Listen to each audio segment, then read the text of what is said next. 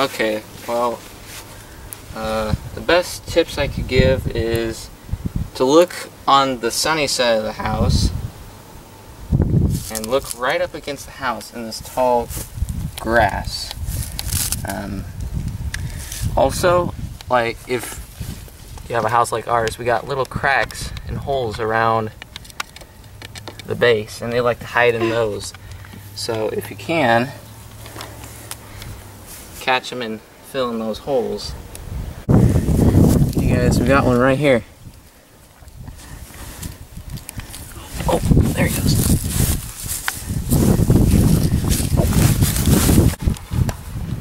Very lightly pull down his head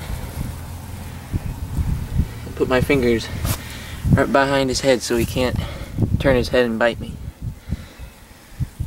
There you go.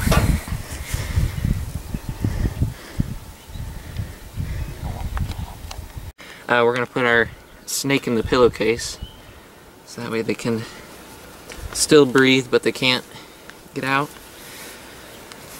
And just tie a knot in the top so they can't get out.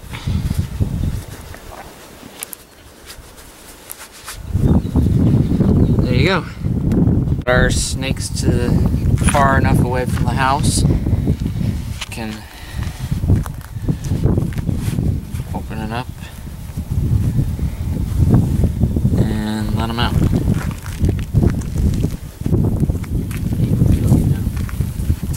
There he goes. There we go.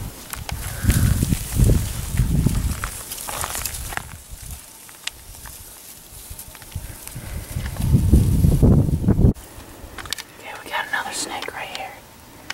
Okay, I'm gonna pull him out. Back up. Ready? Get that head down.